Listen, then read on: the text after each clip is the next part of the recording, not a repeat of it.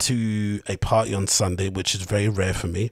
But I went to an event courtesy of E1 and Labyrinth. Obviously, you guys know I've been to a few Labyrinth events over the last couple of years, it felt like, because they do a lot of stuff with DJs that I'm big fans of, like Dixon, like Arm, like Jimmy Jules, like Tricks and stuff over the years. And then, of course, I went to the day festivals that they do also, that have been pretty interesting in terms of a spectacle, in terms of something to go to. The whole day festival thing is something that usually I don't think works that well here in the UK, but they've done a really good job in terms of getting that to work, especially at the scale that they do it at, especially with the people who they're booking and whatnot, etc, etc. Anyway, they had another event on Sundays. I don't usually go out on Sundays. I miss quite a lot of Sunday raves, like the Unfold at Fold, like a few happened at Starlane Pizza, which is around the corner from Fold. There's a few other events that happen on Sunday that are pretty decent, but I tend to avoid them because I like to start my week like on a Monday with, you know, a clean sort of bill of health, go with the green juice, go work out and stuff, have a good fast. I don't like to kind of roll over the party season from the Monday, so the party kind of vibes from the Sunday into a Monday. So I try to avoid going out on the Sunday as much as possible, but obviously I go crazy on a Friday and a Saturday. But anyway, this weekend was a change because it was bank holiday weekend, so I thought, why not, let's just let our head down and go a bit crazy. And this event also was kind of, you know, around the corner or near where I live, so not too far, especially on the bus or on an Uber or cycling. I've been like that many times, so it kind of gave me a real excuse to go. And over the last couple of years, I've kind of fell in love with E1 in the same way that I kind of fell in love with Fabric. I was a real big critic of Fabric, a real big critic of E1, mostly because of their security. And I think in recent years they've probably done a little bit of an upheaval and changed the people who do security at E1 and at Fabric, and that's really made a big change to how I perceive the clubs. Fair enough, the booking people have probably changed too, or their booking strategy or vision of what they're doing. You know, for sure you can tell for Fabric they have a lot more eclectic events. They cover a wide ranging you know, genres and DJs and stuff. It's not just the same old kind of old white guys that they usually booked in the past. And the same can be said for E1. They have a real broad range, everything from, like, you know, sex positive parties, like kink parties, all the way to like traditional house stuff, all the way to like weirdo shit, all the way to like scene stuff like from Possession and whatnot. They cover a real good breadth of it, so I do like to go to those type of places. And also for me personally, I think the sound system at E1 is always really good. I love that massive speaker wall they got that's absolutely blaring out the tunes and sometimes can absolutely wreck your ears.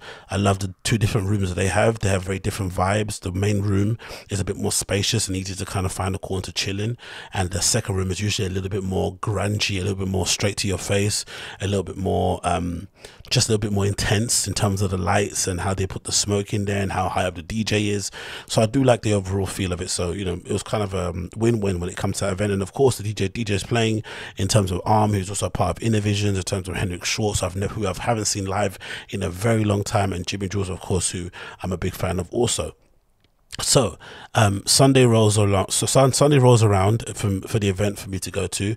Me and a friend obviously end up going there, and the first thing that I ended up doing, that is something that I don't really do that often when I go out, is that I decided not to have any alcohol. Well, not to have any alcohol there. I had a couple of drinks before I left. I had like a little couple of tonic wine things I usually get, you know, the Magnum stuff, the typical stuff that black boys drink before they go out. But I decided this time around to try to do a raving experience with no alcohol and just sticking to the class A substances. And for the most part, it went pretty well. And to the point where now I'm thinking that this might be my general way of kind of doing my nights out, because I felt way more refreshed in the morning. I didn't have a crazy hangover. My partying didn't spill into the Tuesday. It just when I got home, I was just basically tired because I essentially stayed until 7 a.m. anyway, or right until the end, maybe about 6:30. I think maybe the lights officially came on. But in general, I felt way more fresh the next day than I would have done if I would have done the combination of the Class A and the alcohol. And it led me to believe that maybe alcohol, as crazy as this sounds, maybe alcohol is more destructive than Class A on a day-to-day basis, because I would imagine most people probably can't afford to buy many drugs on a daily basis, especially if you're doing some of the better stuff. And maybe alcohol, because it's so cheap and readily available, is easily abused, etc, etc. But I had a really great time honestly. You know, for the most part, we just went and did like little runs to go get bottles of water and stuff, which were quite expensive, don't get me wrong, for a nightclub, right? $2.50 for a bottle of water is crazy, but still, you got a nice chilled bottle of water that you could easily kind of pop open and close the lid if you need be. And just a generally a cool and chill vibe. I was able to party, listen to everything, remember my surroundings, and just not be sloppy or be messy when I was kind of partying. So I definitely would advocate or encourage people, if you're like me and you do enjoy to go out a lot, especially on the weekends, try to have a couple of weekends where you maybe go out and don't drink as much, or you don't drink at all, and see how that goes. Because I really do think that it's a real big indicator to why you're out there in the first place, and really will reveal your intentions. And I feel like for me, for the longest time when I was going out, I had some troubles that I was kind of dealing with personally, and I would maybe treat going out as an escape from my everyday life, right? I didn't really like the position I was in, my life and my career goal, whatever, something was happening at the time, right? And I like to kind of go out and just completely get blacked out, to the point where when I come back, so to the point where I'd forget my everyday life, but of course the next day it was still there. So it was kind of a weird and bad way to kind of go about those sort of things. But then over time, once I started to get more involved in the scene, I started DJing, started promoting, I started doing the whole techno tourism stuff, I started to realize, no, I actually enjoy nightlife. I actually enjoy going to these different places, seeing how these different scenes do things, interacting with different people, and just kind of absorbing myself in that surrounding. I've always been someone that kind of wanted to always see and feel stuff for myself. I never just went to read about an account of an event or of a club in a magazine, just be happy with that. I went to go and touch and feel it myself, and obviously I've been given the privilege and the luxury to go and do so, through my job and through what I've been able to do over the years, blah blah blah blah blah. So that was really good, and I really did enjoy that. So that's definitely something that I would encourage many more people to go and do. And then once we rocked up to the event, as per usual, the organization when it comes to getting into E1 is always kind of A1, very easy to get into. They've got the barricade set up around the club, you queue up. The first security guard you kind of get in touch with wants you to see their ID, and I'm guessing that's just to kind of root out anyone that's going to be waiting around for ages, get to the front, and then they say you need to have ID physical, and then you haven't got it, and you have to go home again. So not to waste your time, they just quickly screen you, make sure you got your ID, then you get to the queue, and then somebody this time around, which was pretty good, was coming down the queue and just scanning everyone's QR code of their ticket, so that when you then went through to the security stuff, you could just quickly go in, get your stamp, and kind of go into the club. So that was perfect. And of course, the cloakroom is really easy to use too. One of the rare cloakrooms in clubland, especially here in London, that also accepts contactless pay or cards. So if you don't have cash, you can still be able to put your bags and whatnot into the cloakroom. And I would advise to do so unless you're willing and able to put your bag under a speaker or tie around your waist, because E1 gets really hot and sweaty. The entire club is like really sticky, and there's a real lack of air conditioning in that entire place. So I would recommend, if you do go to E1, do put your bags and coats into the into the cloakroom. Go into the main room, and of course we spent most of our time listening to Henrik Schwarz and Arm playing a 5-hour set. And from what I can see, how they did the kind of layout was really different in the Labyrinth, because usually when I've been to E1, it's usually one big, like the main room is kind of one big square. On the right hand side is that big speaker wall, and then towards the far end is where the DJ booth is, right? It's kind of a standard sort of layout.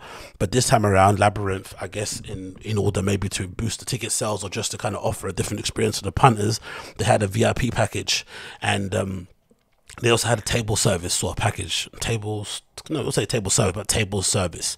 So what they did is that on the edges, they kind of did these like barricades where they had these different sections where people could basically have their drinks kind of put on tables and whatnot, in big little, in those massive things you see in Soho clubs, those massive containers for the people's drinks and ice and whatnot. And then they had some staff who were kind of walking around there who were able to kind of serve people and whatnot whenever they kind of had their drinks. So that was a pretty interesting setup, which was a bit weird to kind of get our head around, because it kind of made the club way smaller and sort of packed everybody into the middle like sardines. But overall, I think the vibe was pretty decent for the most part, because it seemed like everybody that was in those kind of VIP sections was also dancing and having a good time too. There wasn't a lot of posers or people trying to look pretty.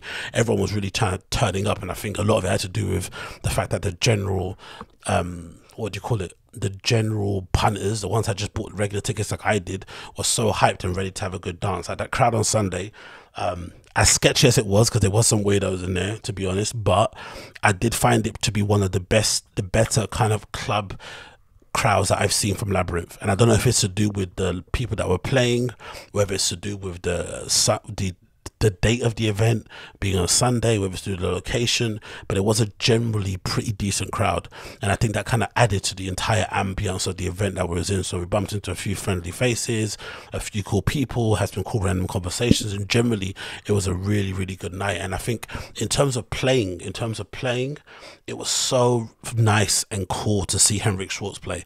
I haven't seen him play in such a long time. I remember there was a period, I think early in my sort of like going out sort of like timeline, where I seem to kind of see Henrik Schwarz out a lot more often. I'm not too sure if he kind of took a break, if he maybe didn't tour as much here in the UK, but I haven't really seen him on bills or on lineups a lot. So to get Henrik Schwarz to play out here in London again was pretty cool to see. And then of course Arm played an extended 5-hour set, which you don't regularly see. We don't really usually see him play that often when he does come here, and I think that really suited his style. And I think there was some conversation to be had around whether or not some people believe that Arm might be a better DJ than Dixon, which is crazy to think, because the whole reason why this is crazy to think, because there was a point in time where Dixon was voted, I'm sure, I don't remember exactly, but I think it might be 4 times he was voted Resident Advisor's top DJ, 4 times in a row, back to back, right? And I think that was maybe the main reason why he kind of propelled his stardom. He went from being a relatively well-known kind of house DJ on the local scene in terms of Berlin, and then as soon as he kind of kept getting voted, you know, top DJ on RA, suddenly his stock went super high. And obviously, you know, Dixon's known for his flawless mixing, his great sequencing, and just really being a really astute DJ, and kind of, you know, in terms of how he kind of delivers sets and whatnot, and the build up and everything, tension, all that stuff is really good when he puts these sets. But if it has felt like, even for me being a big Dixon fanboy, somebody that's listened to all these interviews and reads all these interviews and watches all these interviews and checks out all these releases, and it's in the comments talking about what shirt he's wearing and on forums and whatnot, it is quite interesting to see that over the years, maybe the fact that he's been such a high profile DJ now for such a long time, and he's clearly trying to take his profile to the next level, which obviously allows him to do more interesting things with his label Innovisions and whatnot, it does feel like maybe the DJing has taken a bit of a it's taking a bit of a back seat in terms of maybe he's taking his foot off the pedal in terms of delivering really high octane level kind of sets. I think the last time I saw Dixon play a really stellar set was when he played there was an Innovision label showcase that they did a few years ago in Fold. That legitimately might have been one of the best parties I've ever been to over there, right? That was the first time I kind of got exposed to Jimmy Jules playing live, and Dixon played, you know, an incredible set. You could tell he was really feeling it. You kind of felt the vibe with Fold being such a smallish type venue with all the people that fill it. It was probably one of the fullest I've ever seen it too for that kind of level of event. But then since then, it kind of felt like to me that maybe he's, I wouldn't say phoning in the sets, but it's not as high of a level as it was in the past. But then on the other end of things, when it comes to Arm, I feel like he has also kind of lifted the level up to a weird level too, where he's really good, where sometimes you see some clips of him playing courtesy of Instagram accounts like Arm to Dixon, you think to yourself, rah, is Arm actually better than Dixon these days? He's really bringing it. And I think this set in E1 maybe solidified it to the point where maybe I think, like, if Arm isn't better than Dixon, he's definitely on the same level. They're not as kind of, you know, the levels aren't as far off as they were maybe in the past, which is obviously a good thing. I think overall as a label, right, you'd still want, I think if you're Dixon, you probably still want people like Tricks and Jimmy Jules to surpass you in some way, because it makes the label stronger if they have all these killers and they don't just want one person bringing all the food in, right? Because there was a point in time where Dixon was the only one really getting all the bookings, but now over time with all the releases and the fact that they've got all this increased profile on Instagram accounts, like I mentioned before, blah blah blah, people are now booking them individually. They're not just booking them to be like, oh, we want you to play back to back or whatnot. They're booking them like, oh, we want Tricks, we want Jimmy, we want this, we want that. So that obviously helps the label. But overall, I loved what they did with the space. I loved again, like I said, the VIP booths didn't really disturb the overall flow of the event. I feel like the VIP package that they did offer to people was pretty substantial and did really give you another kind of experience of the night. I managed to get a VIP wristband off of some random person, so I was able to slip in and kind of see what the experience was like. And the VIP wristband allowed you to basically go around the back of the DJ, where the booth was, which was a pretty sick, you know, place to be to kind of check out the DJ up and close in that kind of way. And obviously you got the ability to go to the VIP little sections where they had the tables and stuff, which was really cool too, because they had loads of ice in there, and for some reason people just left their tables and left their drinks unattended, so I was able to grab some ice and kind of keep myself hydrated and whatnot. So that was pretty nice. And because I wasn't on the alcohol, you know, I kind of left that to one side, but that was pretty cool to see. So the VIP package, although it was a little bit overpriced in terms of being 50 to 60 pound, I think 50 I would have definitely have jumped on it if I was there, but 60, 70 is probably not, you know, it's probably a little bit more expensive than I would like to spend. But if you're gonna go out and not drink, maybe you could maybe afford to do such a thing. But overall, I thought the event was really well put together and everything, and I really did have a great time. And here's a quick video compilation I put together featuring Henrik Schwarz and arm playing. I'm going to play a bit of it and skip around. Hopefully you can hear the vibe and feel the atmosphere. And of course, last thing to add to, I liked whatever they had these things. If you can see the video, there's these weird kind of projection screen things going on around the back and the top of the venue. I'm not sure if they were LCD screens or if they were projections from a projector, but whatever they were, they really did add to the event. So again, it feels like every event they're basically improving the production quality, tweaking little things here and there, Labyrinth, and kind of, you know, just trying to provide a somewhat bespoke events in venues that everyone's kind of familiar with, because I'm sure people have been there, have all been to E1 in one, you know, on one occasion or not. So it's nice to have them have that kind of ability to do such a thing. And also, last thing, they had this room at the front of the venue. I'm not sure if that was a chill out room, but there was a DJ playing in this. That was pretty cool to see too. So it was a room that if you went just to kind of somewhat unwind, you could also go and occupy. So they kind of did a really good job in putting that all together. But like I said before, I'm a big fan of E1 anyway as a club, so it was always going to win that way. But let me play the clip so you can hear and feel what the vibe was about.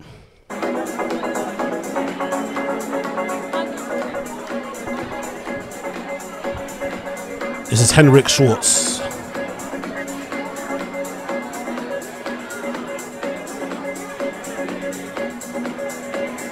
Oh, and also what a big difference it makes when the crowd is dancing and having a good time. That's what it felt like. It was so refreshing to see that. And again, there wasn't any stipulation about people, you know, putting stickers on phones and no pictures and stuff. For some reason, people were just ready to have a good time. Maybe it was because of the bank holiday vibes, who knows, but really, really, really decent crowd, man. And I think, unfortunately, for club nights in London, it feels like the crowd really dictates whether or not you have a good time or not. So, you know, it doesn't matter what the promoter does, what the venue does, what the DJ does. Sometimes if there's a shitty crowd, it just will ruin your night. So that can be a little bit disappointing, because it's completely out of control and completely out of control of the people that are putting on the event. But this time around, it really did work. The crowd did a really good job to add to everything. So big up everybody that came with the good vibes.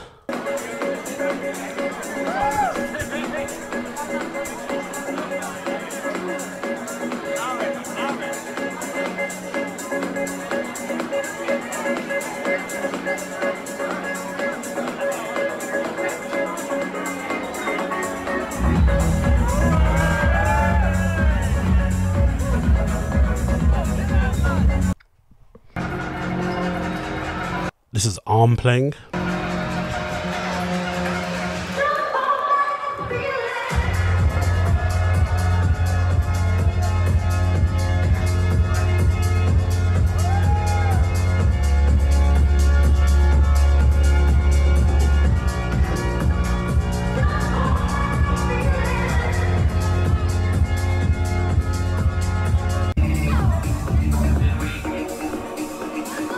More Henrik Schwarz. Let me fast forward a bit more arm so you can hear a bit of that.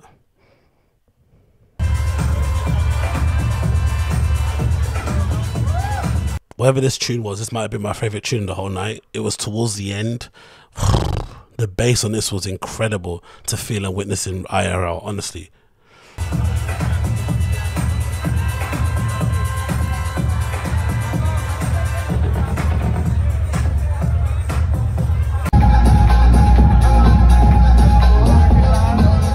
And this is towards the end when they're wrapping things up. They turned on the lights for the last, like, what, 20 minutes or so, which is a bit weird and kind of put you out of the, you know, put you out of the flipping zone, because you're basically aware the lights were on and stuff and tripping your balls out and your IP balls dilated and whatnot, and everyone had the girly face, high face in the morning. But it was quite nice. It was quite a nice little refresher, I mean, to before you headed out, so you wasn't completely blinded by the daylight as you walked out.